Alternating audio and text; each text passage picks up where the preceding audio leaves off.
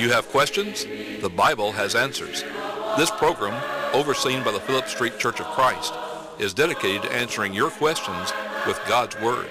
Please join us for the period of study as we seek to give a Bible answer.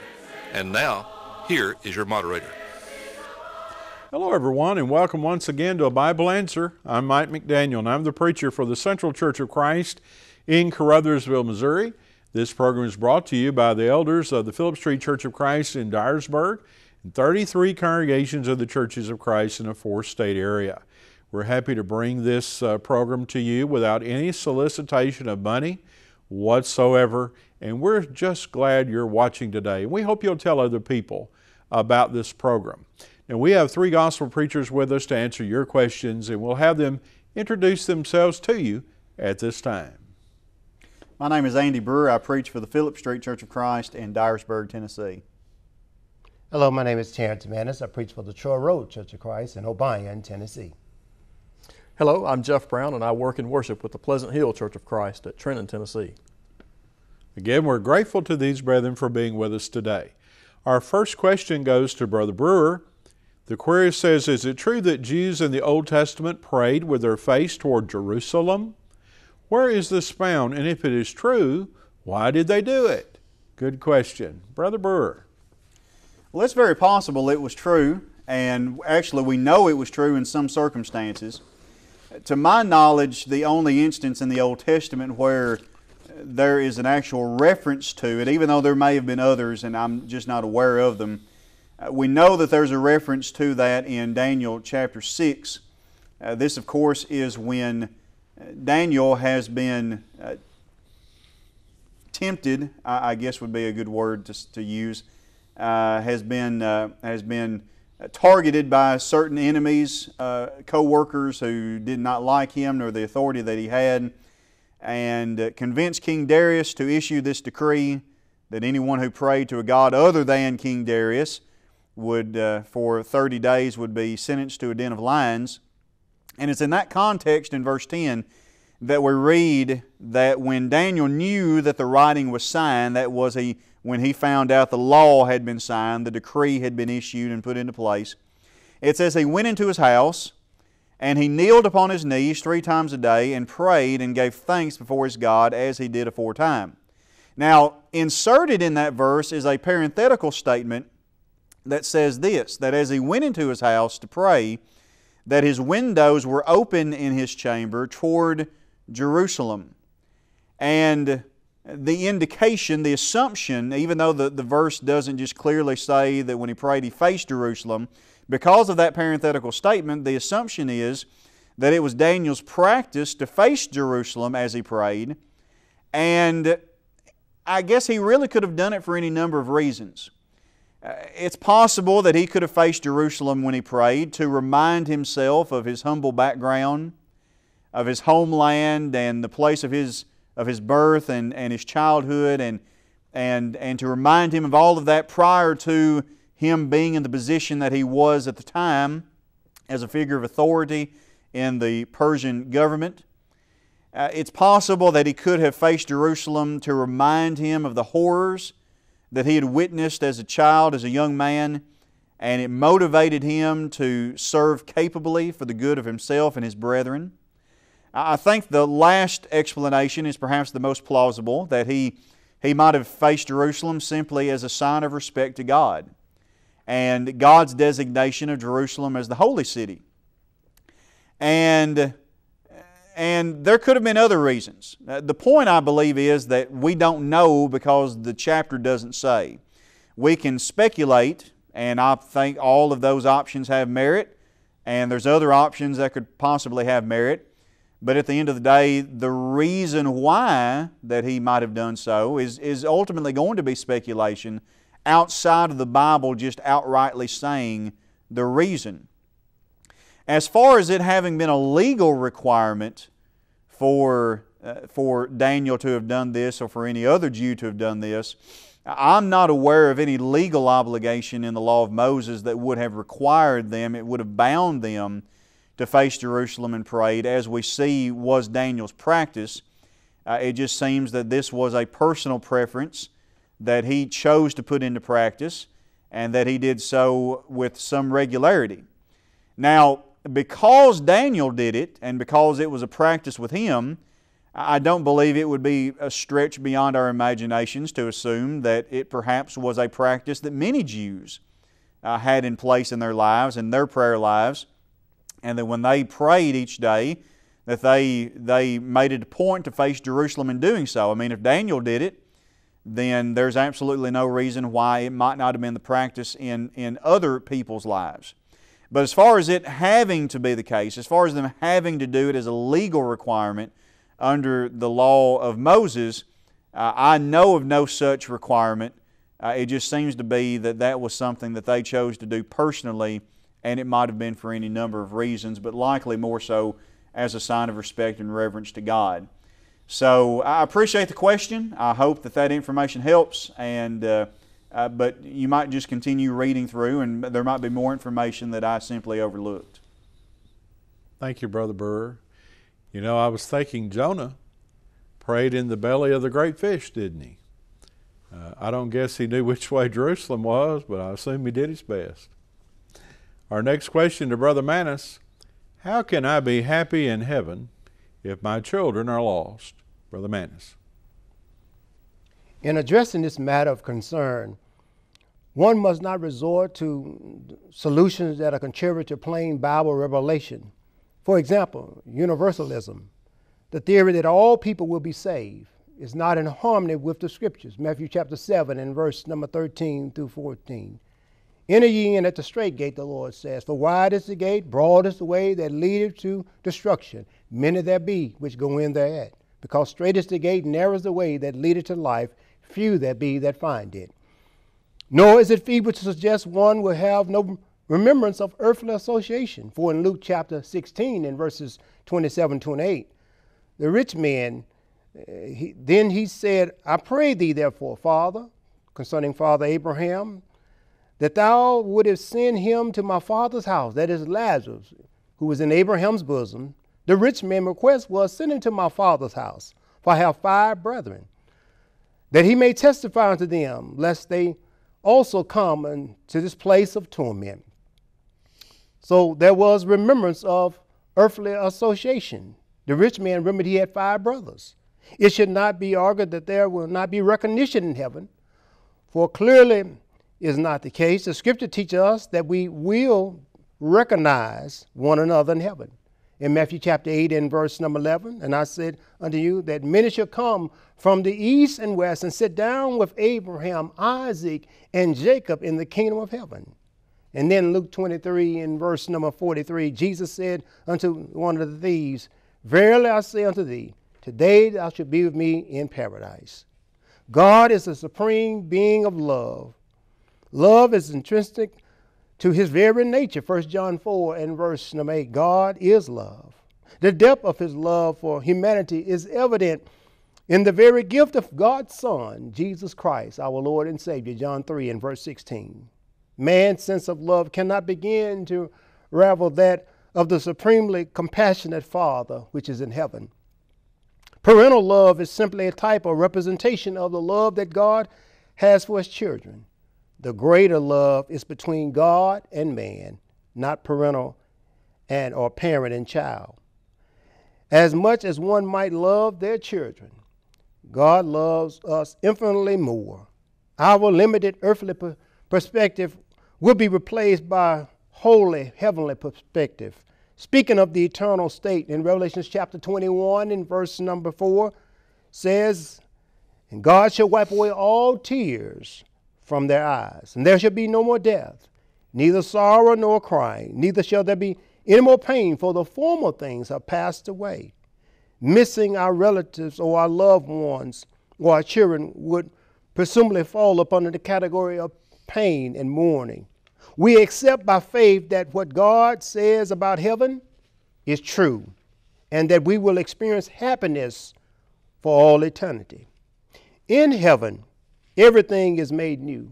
Everything is splendid and glorious and blessed. God has a plan to comfort his people. I hear Paul writes in 2 Corinthians chapter 1 and verse 3 and 4, The book records for us, blessed be God, even the Father of our Lord Jesus Christ, the Father of mercies, the God of all comfort, who comfort us in all our tribulations, that we may be able to comfort them which are in any trouble, by the comfort wherewith we ourselves are comforted of God. God is trustworthy. And if his word says that we will be happy in heaven, even with the knowledge of our loved ones' loss, we need to trust God and take him at his word. Right now, our focus should not be on how we can enjoy heaven without our loved ones there. Rather, we should focus on how we can teach our loved ones to obey the gospel of Christ and remain faithful so that they will be there to enjoy heaven. Teach them about God's plan of salvation and being added to the Lord's church and living a faithful Christian life. And when I look at this question, how can I be happy in heaven if my children are lost? It's an indication that there is still time, there is still opportunity to teach them the Lord's way, that they might not be lost, because that is our job as a parent, to teach our children the truth, that they might be saved before it's everlasting and eternally too late. I consider the rich man. Notice that when he died, then he was concerned about his brethren.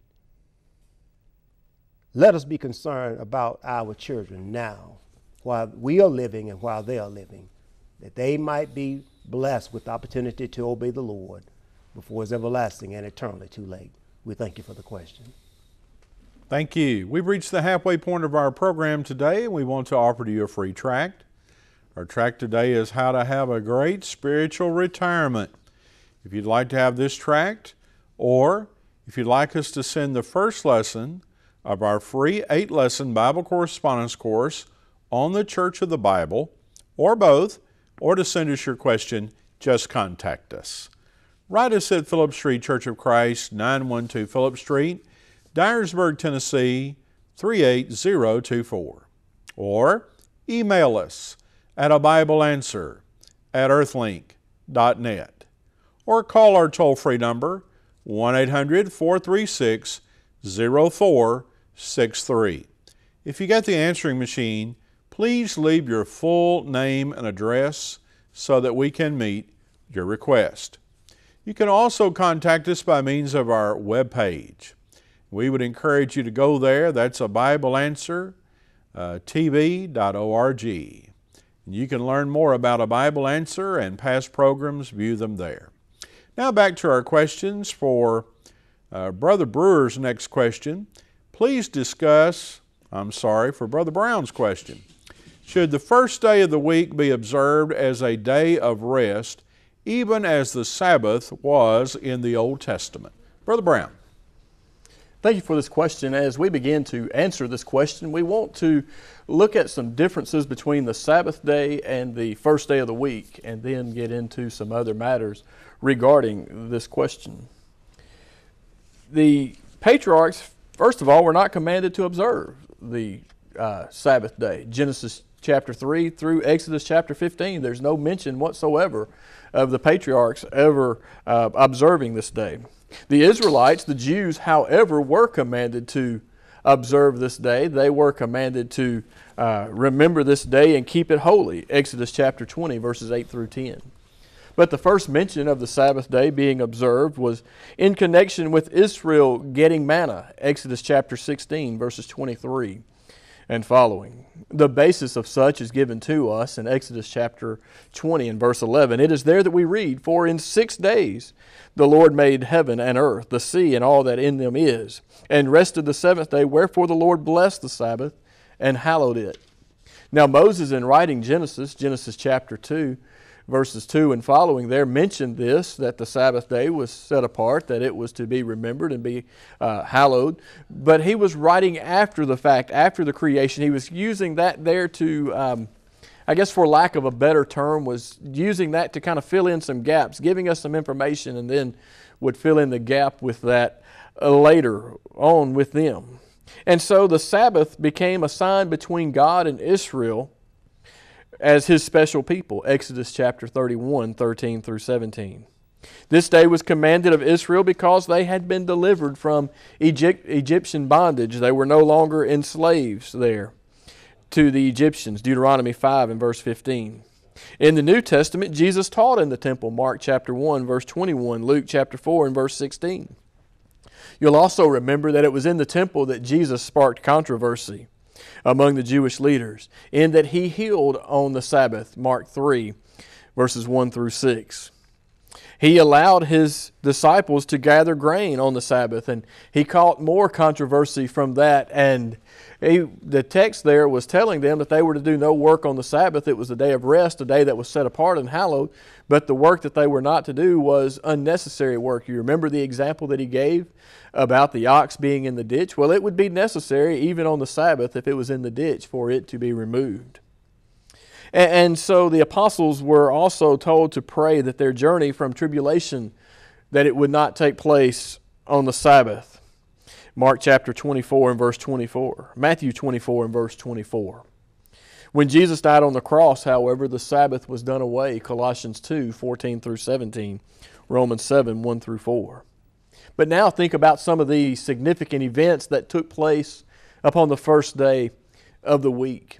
You'll remember it was upon the first day of the week that our Lord was resurrected, Matthew 28 and verse 1. Acts chapter 2, we see that the church was established upon the first day of the week. The Christians were told to assemble upon the first day of the week as a day of worship to the Lord. As a matter of fact, we call the first day of the week the Lord's Day. And you think about the events and what takes place upon that day.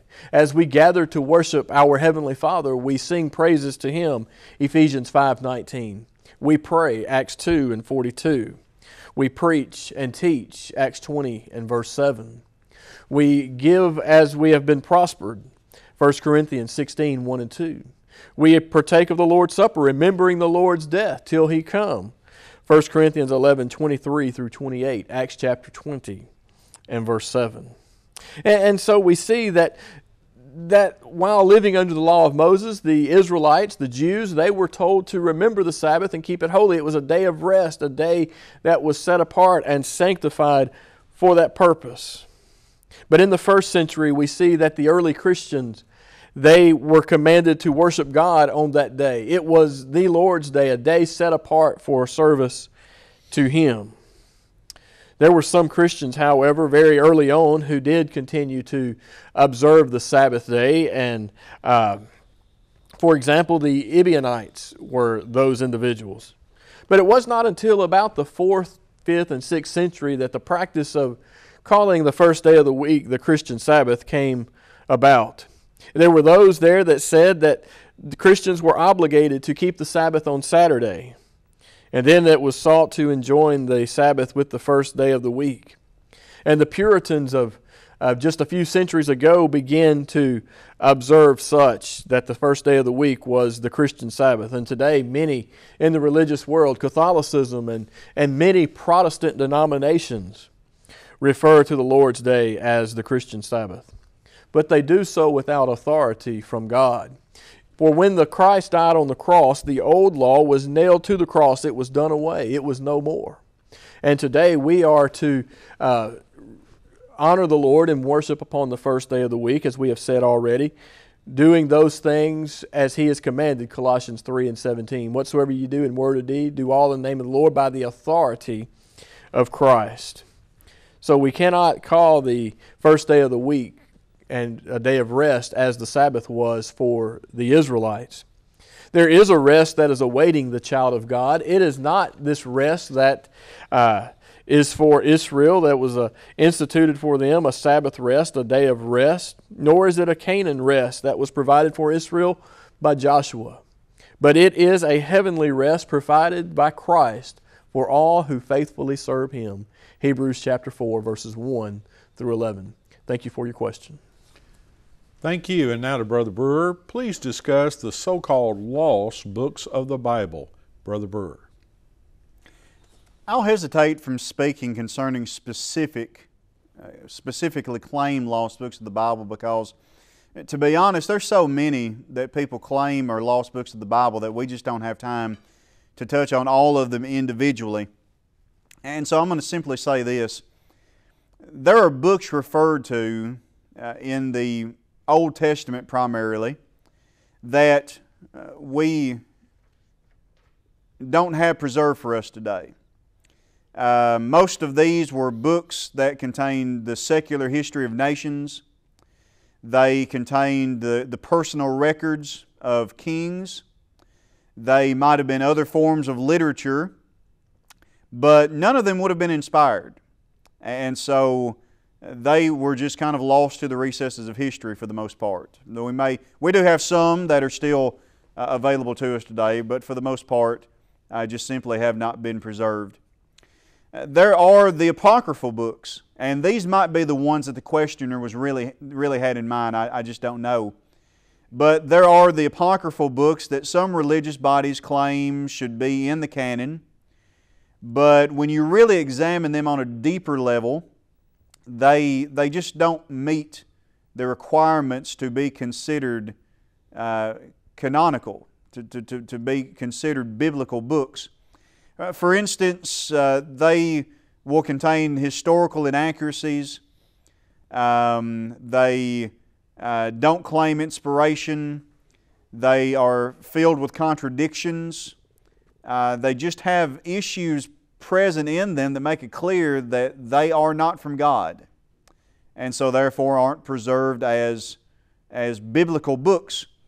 There are some of those apocryphal books that do contain some secular history that is beneficial, but for the most part just simply contain a lot of bad information. And then there are some other books that some claim are missing, that have little to no evidence that they even existed. There might be a word here or a statement there in some sources or from some backgrounds that have given people assumptions that there might have been something written, but we don't really know. And so people have come to call some of those works, potential works, lost books of the Bible. I remember several years ago hearing a good friend and brother who, I don't know if he was preaching a sermon or if he was in a forum like this answering questions, but he dealt with the matter of there being lost books of the Bible, or the potential of there being lost books of the Bible. And what he said has really stuck with me. And I mean, this was several years ago, but I've always remembered what he said. He said, if there are lost books of the Bible that God wrote, delivered to men, and intended for us to continue to have today, and we don't have them, then God is not God.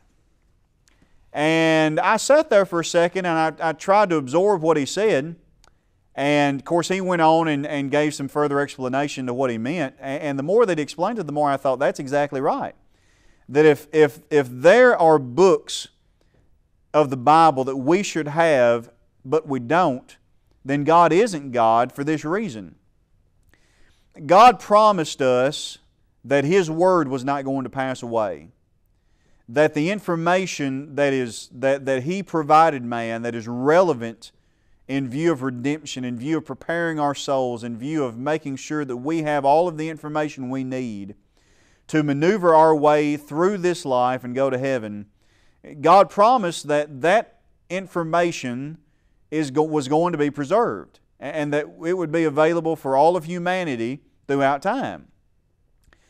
And if we don't have the preserved and completed Word of God in our possession today, then simply speaking, God didn't live up to His Word. He didn't preserve it the way that He should have and the way that He promised He would.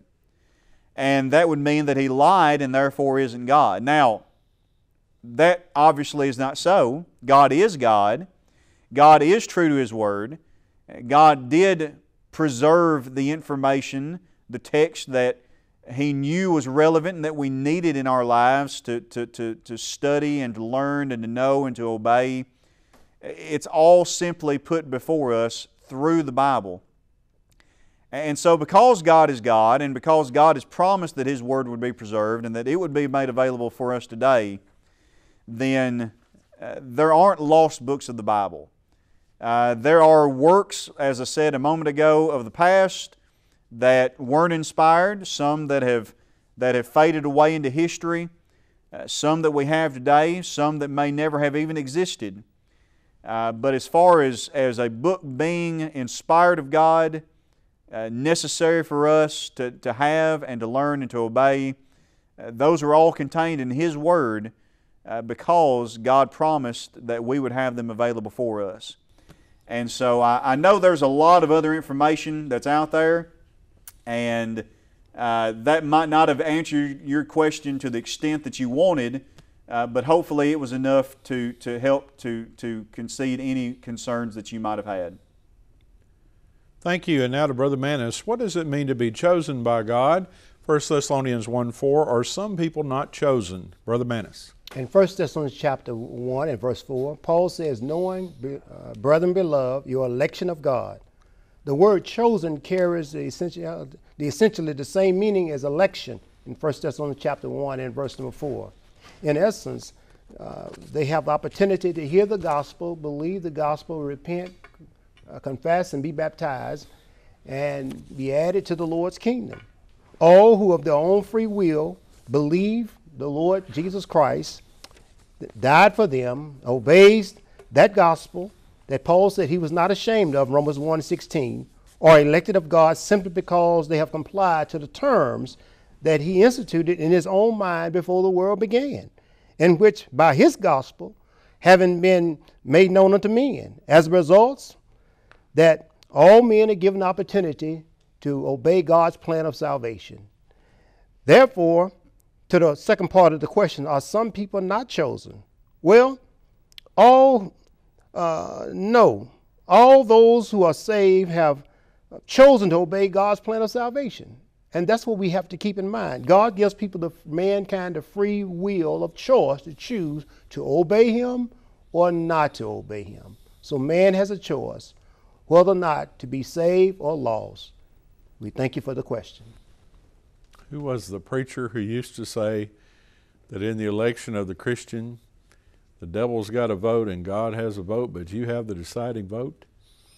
And that's true. We have the deciding vote as to whether or not we will listen to the call of God through the gospel and believe it and obey it. We'd encourage you today to obey the gospel of Christ by faith, turning from sin, confessing Christ, and being baptized for the remission of sins, Acts 2:38. Thanks for watching A Bible Answer, and remember, for your Bible questions, there's always a Bible answer. We would love to hear from you, our viewers. If you have questions for A Bible Answer, or if you'd like any of the material offered on this program, please contact us at the address on the screen. We appreciate all of our supporters, and we encourage you to worship with a faithful Church of Christ in your area.